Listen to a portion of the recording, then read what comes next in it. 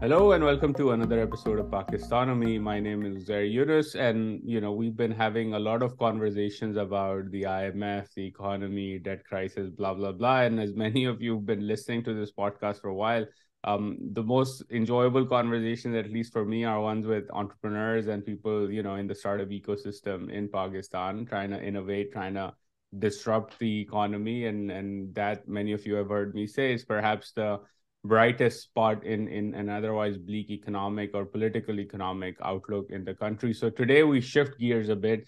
I am joined by Omer Khan. He's the founder and CEO of PostEx, Pakistan's largest e-commerce services provider. They provide logistics and payment services as well. And Omer, his PostEx made a big headline some time ago, late August 2022, when they made a big acquisition, and then they've been growing rapidly and sort of figuring out the right way to grow in the Pakistani market. I think that's equally important as just growth, or more important than just growth. So, Omar, welcome to Pakistani. I'm glad we could finally do this conversation. Thank you there. Thank you for having me. I want to begin by help us and the audience understand a bit about PostEx, what it does, and how did it go about becoming the largest e-commerce services provider in the country. Okay, I'll summarize the journey because it's a long journey. Uh, late, so mid 2020, that's when we started working on PostEx, the idea and the working around it. And then in mid 2021, we launched. Basically, it was April 2021 when we launched with the tech. The initial product was very simple and straightforward that we will be doing the receivable factoring of cash on delivery orders and will be providing logistics. So from day one, it was a hybrid of logistics and for fintech, which is receivable factoring.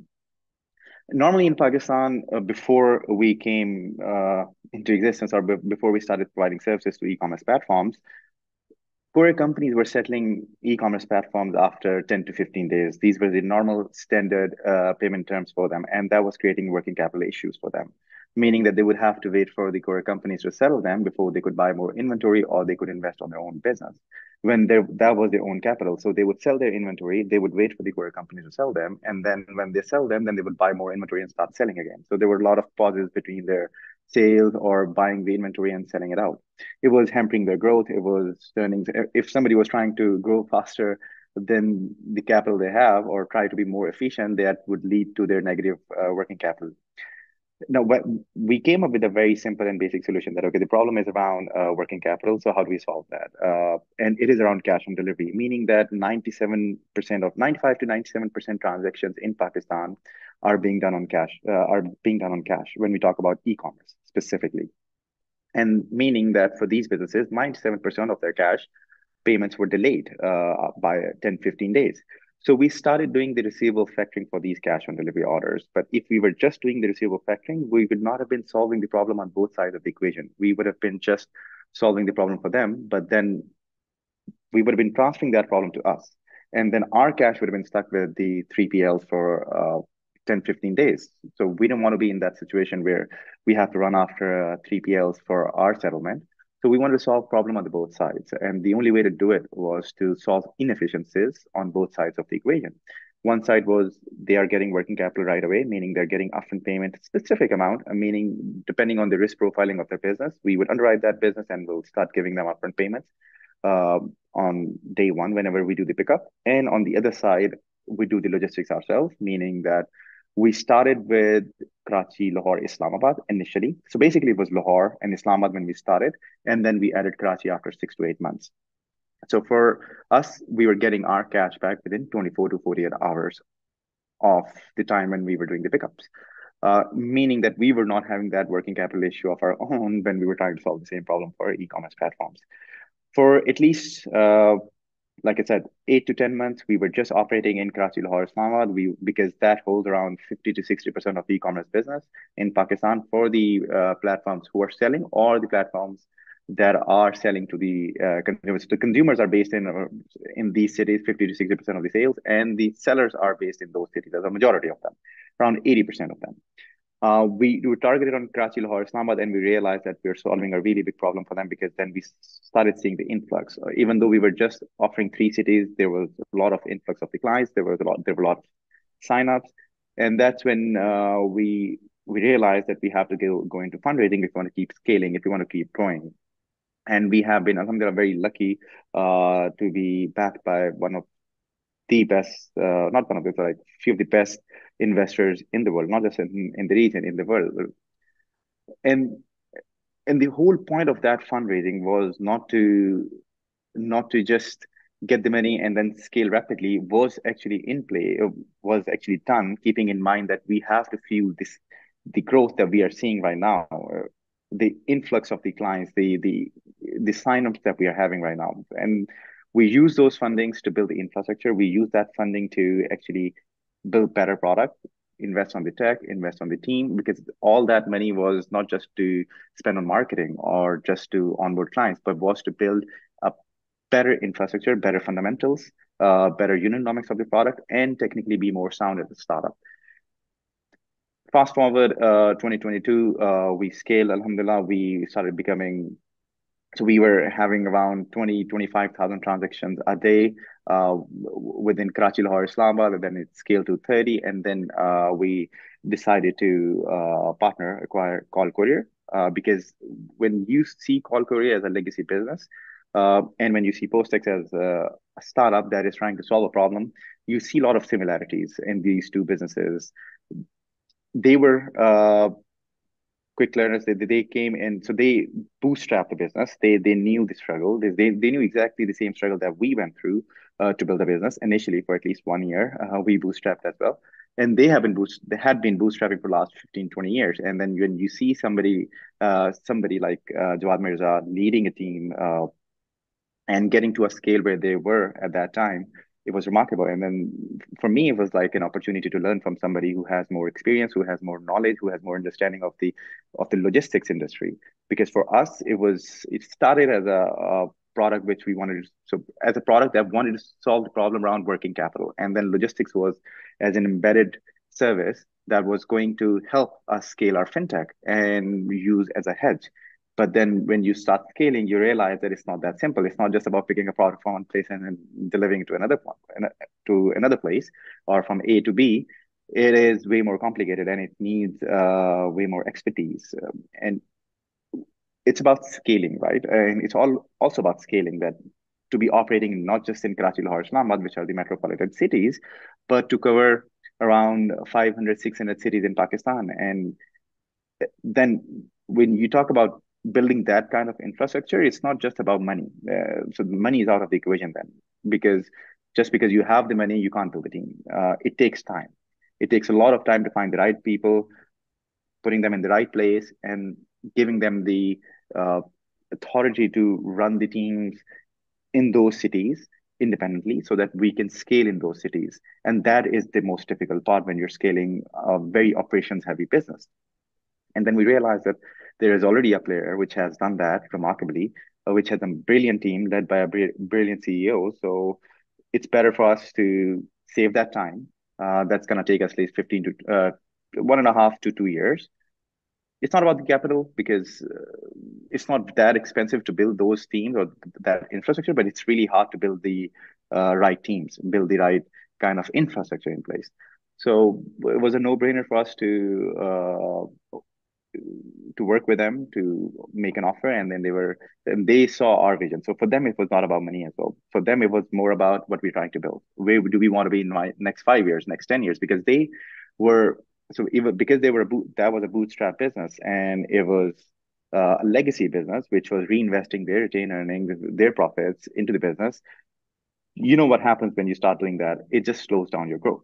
And somebody with capital is going to come in and start innovating, start building the infrastructure, start building the tech, and then they would take the lead. So for them, the biggest challenge was that access to capital, and they were trying to solve the similar kind of problems, but around logistics. But their limitations were around capital, not being able to invest properly on the tech or on different areas of logistics.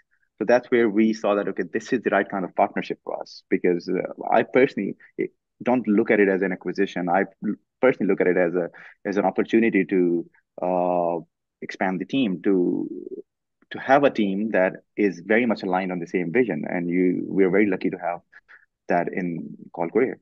Well, that's fascinating in terms of how you explain this being a partnership, right? And the need that, capital can allow you to build that infrastructure. It's not quote unquote rocket science to build it, but Yeah, operationalizing it is super complicated. And we've seen that in Pakistan, with airlift going bust and the stories that came out, right? It's not that easy. Running a warehouse and running a yeah. logistics business is not easy, especially in a country like Pakistan. I'll get to some of the challenges in just a minute. But one question I had in terms of the cash on delivery model in Pakistan and the way it sort of works.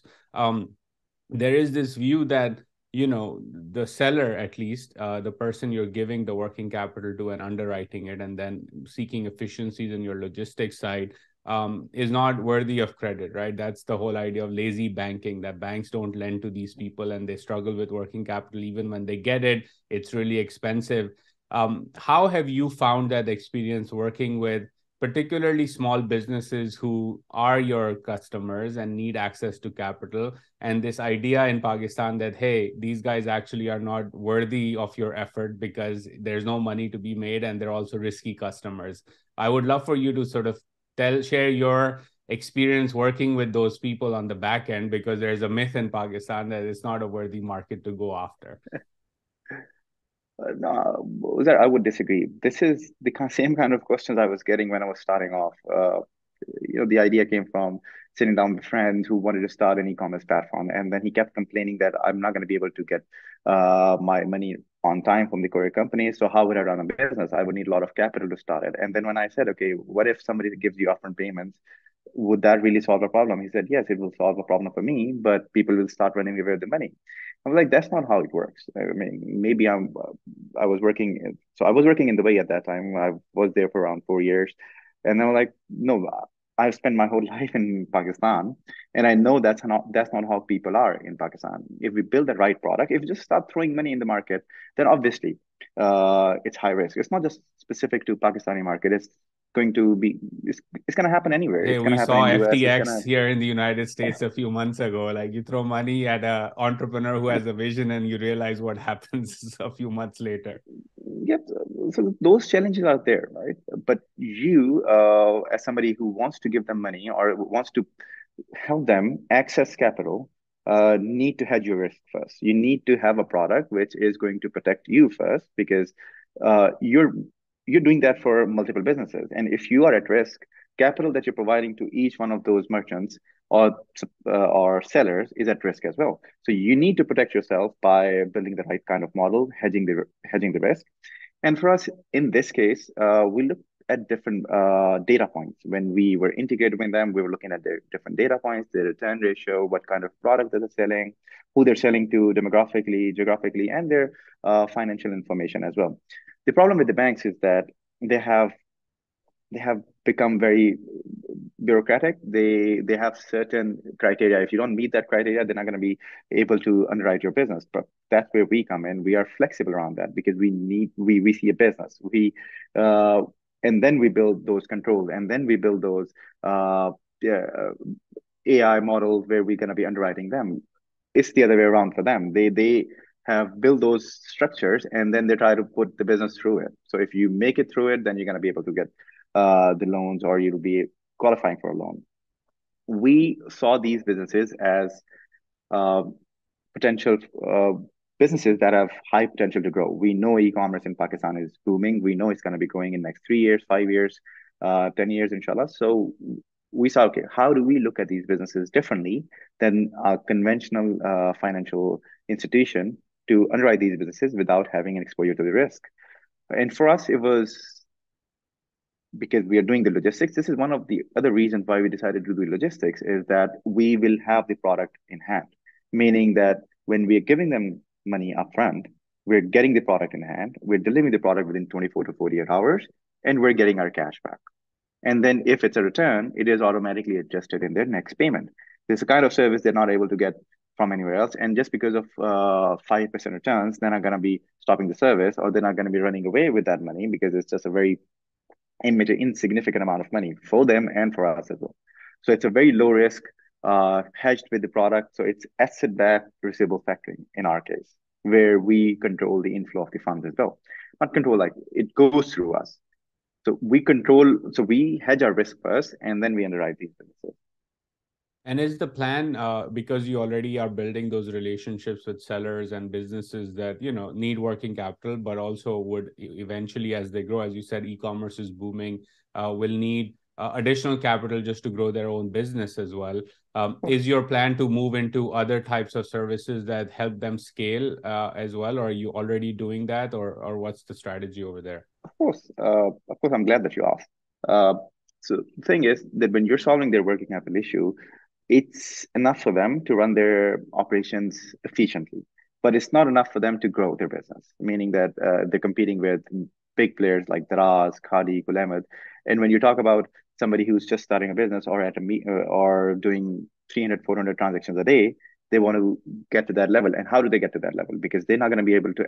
They can't do that without having access to capital, a lot of capital, right? So, and they can't go to the banks. There is no other source of funding for them. The only way they can get the funding is from their friends and families, and that becomes very expensive because that's a profit sharing model. Uh, so we realize that okay, there's another gap. Like solving one problem is yes, we are and we have alhamdulillah solved that problem. Now, how do we help them grow the business? And that's where revenue based financing comes in, and that's how we do the revenue based financing. That based on their last 30 days orders or sales of last 30 or 60 or 40 days, we give them a certain percentage as a growth capital, and that is deducted from their daily cash on delivery payments. Certain percentage of their daily cash on delivery payments are deducted towards the repayment of the loan, principal, and the profit. So we're building Sharia compliance products which are around revenue-based financing for these e-commerce platforms, ranging from $5,000 to $250,000. They can get instant revenue-based financing ranging from $5,000 to $250,000, which is repaid within 30 to 60 days, depending on the payment terms. That's amazing. And I think that really solves a huge problem, right? In the sense that and I think the incentives are also aligned because your strategy is to have a more efficient logistics infrastructure, a more efficient capital structure in terms of your relationships with sellers. And as they grow, that risk of automatically comes down. The number of items they're selling Yeah. goes up. That makes your infrastructure more efficient. Which brings me to my other question on the infrastructure side of things now. Obviously, as you said, it can be, with capital, you can build all of it, but running it is a whole different story, particularly in a place like Pakistan, which I would say, even my work like covering India and Bangladesh and other emerging markets, not that different. It's very much, the issues are the same. But I was curious to hear your thoughts about what have been some of the key challenges and learnings you've had as you've sort of scaled on the logistics side of things, and where are areas where you think, what if certain barriers or certain issues were to be solved, your growth trajectory would actually significantly be much more easier than what it is today. Okay. So when we talk about the challenges, so the major challenges around educating different stakeholders. When you're innovating, it's really hard for them to initially it's really hard for them to understand because they're so let's just talk about my own team, right? They have been working, and so if you're talking about logistics, we have people from logistics who have been working in logistics for 10, 15 years. And then when you come in with a product which is a hybrid of fintech and logistics, for them it's really difficult or different to uh, to to actually look at the product and then understand it and then build operations according to that. So it's about so when you're building a team and you have around 2,800 mashallah people working there, uh, it's really hard to educate everybody because everybody has to be on the same page. You can't have 200 people on a different going in a different direction, another 500 going in a different direction. So it's when you have massive teams like this, it's about bringing everybody on the same page, having the same understanding, having the same vision. So this is basically my job to make sure that everybody's on the same page and they're working towards the same goal. And why we're doing what we're doing is very important, and because it's not just about picking up the products from one place and delivering them, because it's not just logistics anymore. There's a purpose behind it, and they need to understand the purpose behind why we're doing logistics now. And that purpose is to actually help the businesses grow. And if we are not able to do our job for logistics, we're not going to be able to help them with the financing as well. So it goes side by side, meaning that they need to understand how important their job is. It's not the legacy system where if you're doing the logistics, it's fine. If you're not doing the logistics, it's okay. You can get away with it. The things that we do, the job that we do is putting food on the table. And we need to understand, regardless of the size of the business, regardless of who we are, whose parcel that is, big, small, or MSME, we need to treat everything the same way. And because we're trying to help everybody the same way, we're trying to help them grow. We're trying because if they grow, we grow. We're not going to be able to grow on our own because we're not selling anything of our own, right? So we have a lot of dependency on our partners who are working with us, who are trusting us with their products, and we are trusting them with our capital.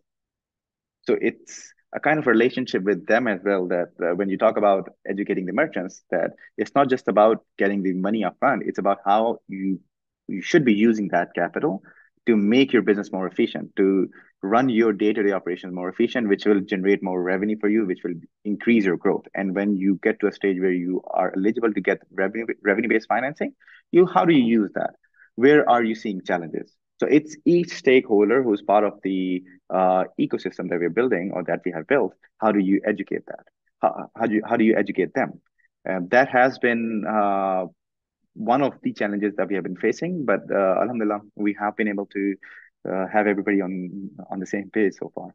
Yeah, the other thing that, struck me and was curious to hear if you're seeing any trends that are worth pointing out here in terms of, cash on delivery as a model, right? It obviously has inefficiencies in terms of the payment cycle, which is why you're in the logistics business, to get more efficiency in that system, which we've talked about. But obviously, if you were to have a shift towards less cash on delivery, more digital payments, then one would argue that not only is it far more seamless in terms of the payment and working capital needs, but also on the customer end, you can start building credit histories and give, rather than a customer waiting for collecting 10,000 rupees to buy something they wanted to buy, you have a credit history and you can extend that credit to them. And again, that's a new revenue model, but also helps grow the market.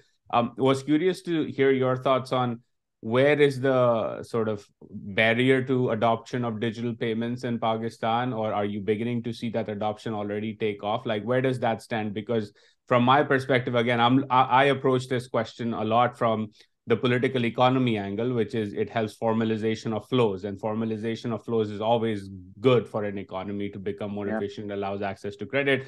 You're on the flip side of that in the sense that it helps your business grow, and was curious to hear your thoughts on where do digital payments go in Pakistan, and why are they not taking off the way that perhaps we've seen in the Indian market, for example?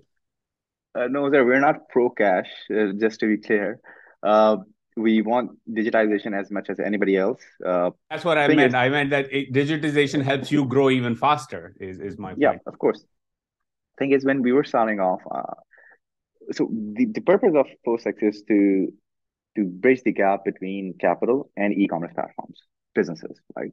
And when we were starting off, we realized that the biggest gap is in cash on delivery. So we can't really just ignore the biggest problem there is and then start working on digitalization or start working on digital payments when we know 3 to 5% of transactions are are digital payments. Would we really be solving a problem for a business if you're just solving the problems based on 5% of the transactions, 5% of the revenue? Not really, right? So we have to solve the biggest problem they have, which is cash on delivery, which is contributing 95 to 97% of their transactions, their revenue.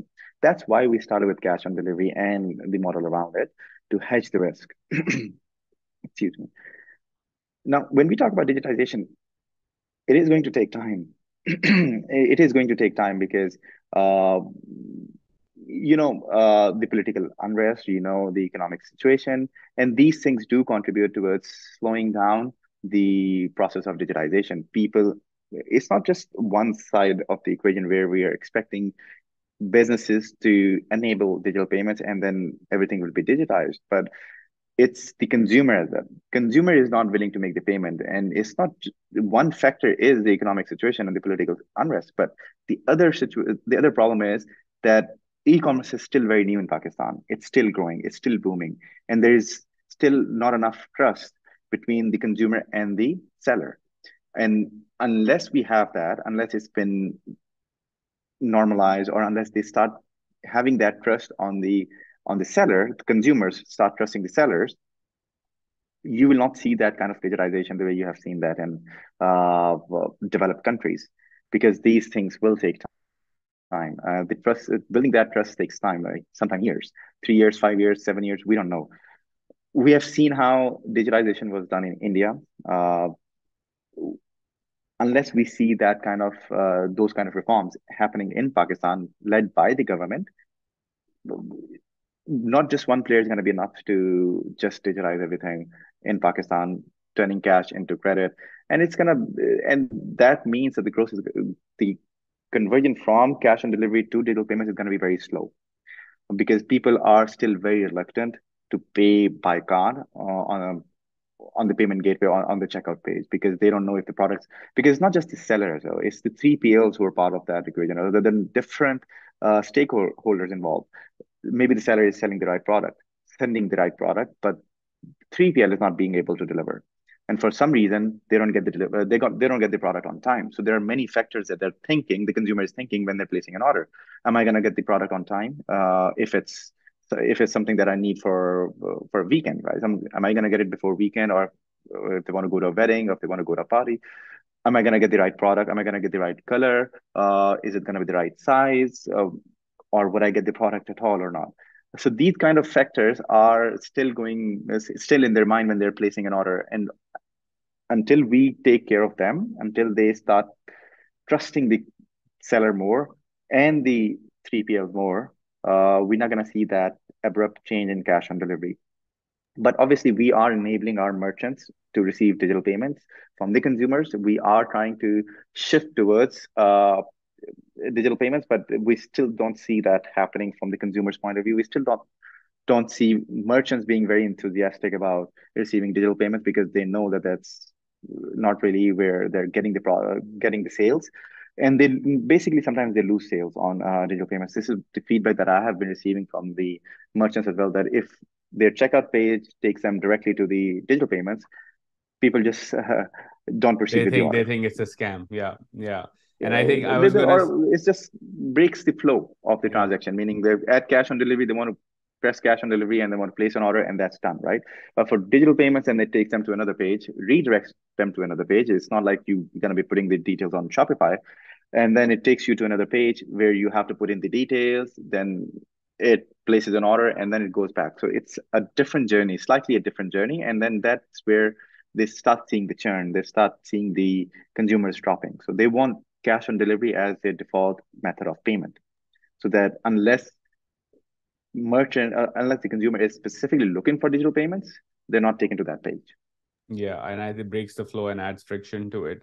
Which is I was as you were explaining that, I was like, well, that's where PostEx comes in to build that trust, because if you're the sustained 3PL provider in this instance, people trust PostEx saying the thing comes on time, you're the ones picking up the product, so you're reliable, checking the quality, all of that. And I think that's the journey, right? In terms of building that trust with the customer, who then is okay with doing that. In fact, like, I was reading up on a few months ago on the Flipkart journey, and that was, as you were talking about, it's the whole ecosystem. That's what they had to do, right? Was they were a Yeah, marketplace, build that trust, but then through that trust they started EMIs on cell phones that helped digitize. At that same time, telecoms became cheaper because Jio was investing in 4G. That gave more phones in the hands of more people, cheaper data. That incentivized people to adopt digital payments. And oh, by the way, the government at the same time was scaling UPI, which made it yeah, very easy and seamless to do the financing part and the payments part and build the payments rails, right? So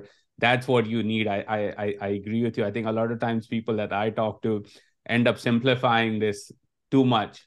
And I'm like, it's not as simple. You need a lot of alignment of incentives to make this journey work. And if there's yeah, friction in it or lack of trust, it's always, especially with money, right? Like, you can break somebody's trust with something that is not good quality, cash on delivery, they return it. But if you've taken their cash up front through a digital payment, and then they have to go through the refund process, that Yeah. person is going to be significantly unhappy than the person who Yeah. rejects a cash on delivery, right? And I think that's a very valid point that people And the often thing miss. is, it's going to happen once, and then they would not be using their debit card or credit card again for online payments. Not Correct. just with any merchant. So not just with that merchant, not, they're not going to be using that with any merchant because now they have lost trust in that way of transacting, right? And then they're just gonna take a step back and they're gonna be like, okay, it's better to do cash on delivery because I'm gonna have the product. I'm gonna have the cash anyway because everybody has cash on them. 3,000. That's the average ticket size, right? Ranging between 3,000 to 3,500. Everybody has that kind of cash on them. Uh, and they're more comfortable with that kind of transaction where the product is at the doorstep, they pay, and then they get the product. Yeah, no, So yes, that's there are a ex- lot of factors. It's not just that straightforward that you plug in checkout pay, digital payment on your checkout page, and then boom, everything is gonna change. No, it's a long process. Yeah. The one thing, Omar, I've sort of in the feedback over this podcast, especially with when I talk to entrepreneurs like yourself, right? I get a lot of messages and questions from younger people. And I think it's a great change that at least I've noticed. I don't know about you, was that in my generation, when you came out of college, you wanted to go to Anglo and Standard Chartered or, a nice multinational and run a bank and work there. The generation that now messages me is the 22-year-old coming out of college or whatever is like, I want to work at a startup. I want to think about being an entrepreneur. I want to, I'm inspired by journeys like yourself, for example. And I was curious to hear your thoughts of like, what would you advise a young adult thinking about either working and thriving in a high growth, high paced startup, or thinking about their own idea and wanting to become an entrepreneur? What would you advise them about how should they think about and the skills that they should gain as they think about getting on that journey? So the two different questions. One is if you want to work for a startup, and one is if you want to be an entrepreneur. Uh, You see, it depends what you want. If you want a very secure job, if you want 9 to 5, no headaches after 5 p.m., then corporate. You would rather go to Anglo, Nestle, any multinational or a bank, like a legacy business, any legacy business. But if you want to really make an impact, if you really want to change, if you really want to feel like you're involved and you're really building something which is going to change the life of people who you will be serving, that's where startups come in. But obviously, then there is no time, right? That's not a 9 to 6 job. That is going to build you, that is going to train you to build things, to serve the market, to build a change. And that's like for you, if you want to be an entrepreneur, that's the best way to train yourself. Just to surround yourself with people who are super ambitious, who want to get things done, who don't care about the time, who don't care about uh, uh, their job description. They care about the purpose. They care about the real value they're bringing in. The real value not just for that startup, but for the market that they're serving. And that's if you have that kind of mindset, that's when you decide. Then that's where you decide to work with some founder who's already running a startup. And for if you want to be an entrepreneur, I think it's now rather than waiting for two years. Because if you start in 2 years, you're already 2 years behind. It's very simple. I see a lot of people who are interested in being entrepreneurs, but they're just waiting for some reason. They have different reasons. Now it's the market. Before it was something else, and then before that it was something else. If you want to start, if you are really sure about being an entrepreneur, if you really are sure about solving a problem, then you should start today rather than after 1 year or 2 year or 3 years, because then you are already behind 2 years or 3 years. So why do you want to be behind?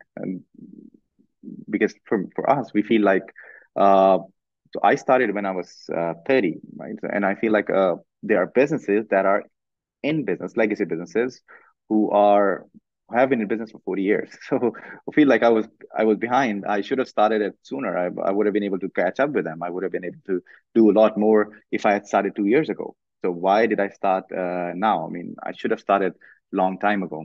Because you see, the first few years are going to be tough, are going to be super tough uh, in your journey. And you started today, you started 2 years from now, you started whenever you want, like in future, you're not going to be able to skip those 2 years. They always going to be there. It's inevitable. Just because you have the funding, you're going to have different challenges. It's a different kind of pressure. If you don't have the funding, it's a different kind of pressure. Pressure is always going to be there. And that pressure is going to help you build uh, a team, help you build a startup, help you build a culture. And that culture is really important for you to scale a startup.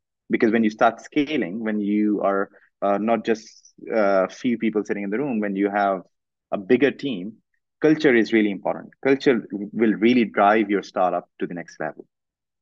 Yeah, I So think that's an underestimated point, and I'm glad you reiterated that the culture, especially at scale, managing that, as you said, you have a few thousand people, keeping them all on the same page is your most important job at this point as well. One question as a follow up to that, how do you think about failure and risk of failure as an entrepreneur? And I ask this question, I'll give you context because in our culture, society, broadly South Asian culture, East Asian culture, failure is a taboo, whereas in entrepreneurship, failure should be embraced. And I was curious about how you think about the risk of failure and interact with your team about failing and being okay with failing. Uzair, we have been failing. Like if somebody says they have never failed in their life, they're wrong. They're mistaken, right? So why do we have a different approach for your if you want to be an entrepreneur, or why do we have to look at it in a different way when you're an entrepreneur? I have failed a lot of times. I have failed at doing a certain job. I have failed in my exams. I have failed in exams. I've failed in doing. I have been fired from my jobs. For different reasons, but point being that it's okay to fail. What's a big deal about failing? I mean, for me, obviously, I hate it. We're very competitive, and that is something that keeps me up at night. That I don't have room to fail. We can't fail, inshallah. So but what can we do, right? We can give our 110%, we can give our 150%, and then the rest is up to Allah. If he wants you to succeed, you're going to succeed. But the only thing that is in your hands is how much effort you put in, how much really how much are you really working towards your goal, how much are you really working towards how honest are you to your work. Are you in your comfort zone and then you are asking everybody to do the work, or are you really willing to step out of your comfort zone first and then expect same from others, part of your team, right? uh, or do you have, like, are you being a hypocrite and then you don't want to do the work but you just want everybody else to be doing your work?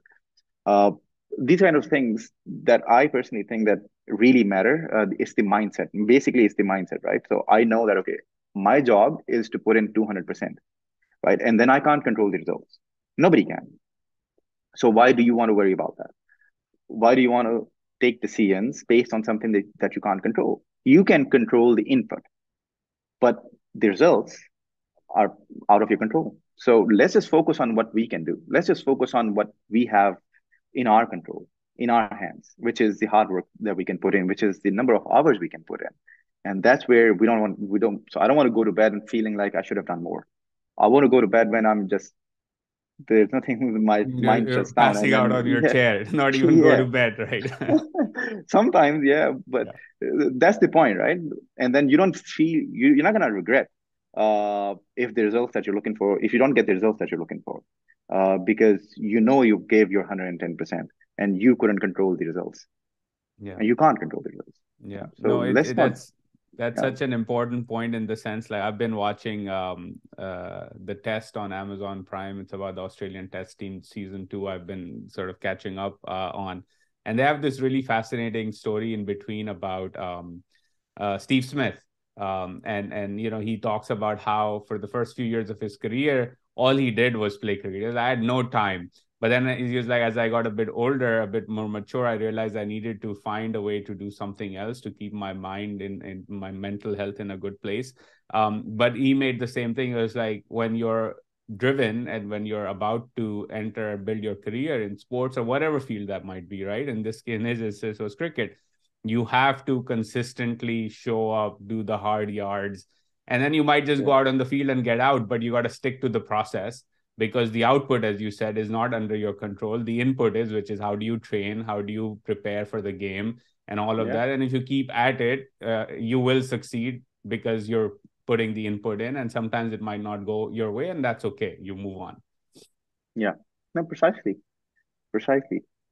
last question I had for you, Omer. One, this has been a fascinating conversation, and I think it would be a shame if I didn't ask you this question, which because there is a whole lot of conversation around the broader economy going on, right? And you're an entrepreneur; you live, breathe, eat, and live in that environment. Um, we had in the startup ecosystem amazing funding through the pandemic. Now, all over the world, it's been a down round or downturn. Pakistan, obviously, the macro story is pretty bad. How do you see the environment in terms of the startup ecosystem in Pakistan, and where do you see it going, let's say, in the next 12, 18 months, given where we are, broadly speaking, in terms of the exogenous factors of the economy and the political economy in the country? Uh, so I'm going to answer that into two parts. One is that we have been very fortunate to get funded, and there are a lot of other startups that have received a lot of funding in the last 18 to 24 months. Now it's our turn to show the investors, to the global markets, that we have quality founders, we have quality teams, we have quality startups that can actually bring change and value with profitability within next 12 to 18 months. That's where we come in. That's where we have to step up and show everybody that this nation can outperform anybody in the world, like any other nation in the world. Let it be our neighbors, let it be anybody thousands of miles away. We have better quality of founders, we have better quality of startups, and we're solving bigger problems. So if we are able to step up, and inshallah, when we are able to step up, this market is going to start booming again, which is going to be in 12 to 18 months, depending on how the global uh, e- like macro level economy works out. The second part is that when you're getting the funding, there's a different mindset, right? So when we are receiving a funding, or when we are raising funds, we're raising funds to build a rocket ship. This is normally what we use, that okay, we're building a rocket ship, right? And then you're raising funds to build a rocket ship, and then all of a sudden there's a storm and you can't fly. But now you have to keep moving, so you have to turn that rocket ship into a car. And sometimes you're way ahead in building that rocket ship, that it's really hard for you to go back and start changing and then keep moving, because it depends on the stage of the startup where you're at. Because it's not just as simple as changing gears and then you just slow down and then you wait for the market to normalize, and then you're going to change the gears, and then you're going to start growing again. It's the mindset of the team that you have told them to grow, you have told them to build, you have told them to really focus on growth and start building the revenue streams. But all of a sudden you have to start focusing from the top line to the bottom line, and then you have to start changing their mindset, and then you have to start changing the mindset of the consumers that you're or the businesses that you're serving. So it's not as simple as just changing ourselves. It's about changing the mindset and the expectations of everybody who's part of it. And then you have to focus on your unit economics, you have to focus on everything else. So coming back to the example I was giving you, that uh, some can do it right away, some gonna take 6 months, 8 months, 12 months, but there is no other option, right? Because if you try to, if you're not able to cope with the environment, you're going to be left behind. And it's even worse. And the worst than being left behind is not being able to make it when things start normalizing. So we need to actually understand that, okay, we need to cope with the environment. We need to cope with the new changes. We need to understand, okay, that our targets are different now, and we have to make changes according to that. We have to make changes to our mindset, we have to make changes to our business models, we have to make changes to our uh, we have to set the expectations right for the team and for the market that we're targeting. That doesn't happen overnight. That sometimes takes 3 months, 6 months, 9 months. But I'm 100% sure that every founder that is operating in this market is capable of doing that, because we have really amazing founders in Pakistan. They're very, very capable of doing that. Yeah, and I So agree inshallah, we're with gonna be you. fine. Yeah, I think it will be fine, and in a way, like it's the survival of the fittest too, right? So it also is great for the ecosystem in that sense, that you have to change your mindset, you have to thrive in a different environment all of a sudden, Yeah. and if you survive in that and thrive in that, then not only domestically, but to, as you said, to global investors, to the global community, you prove the point that if you can thrive in an environment like Pakistan today, then just imagine what can you do when there's broader macroeconomic stability. And I think that, to me, is the most exciting part of where the startup ecosystem in Pakistan is. Yes, as an entrepreneur, it might be giving you nightmares, but to me, as an analyst, it's amazing to see companies like yours figure out a way to thrive in this environment, because it's easy to be really high growth and sort of have high valuations when everybody's pouring money left, right, and center around the world. You really find out who's capable of it. As I'll go back to the Stephen Smith example, if you can bat out in Sri Lanka on day 5 and score a century, then we kind of know you're a legend, right? It's the same. You're Babar Azam on a day 5 wicket. It's a different thing versus a day 1 Rawalpindi track, right? In any case, Omer, this has been a fascinating conversation. I really appreciate you taking out the time and sharing your insights with us, and look forward to all your success in the market. And inshallah, see you in Karachi or Pakistan next time I'm there. But in the meantime, keep thriving and keep at it. Thank you for having me there. Thank Really you. appreciate this.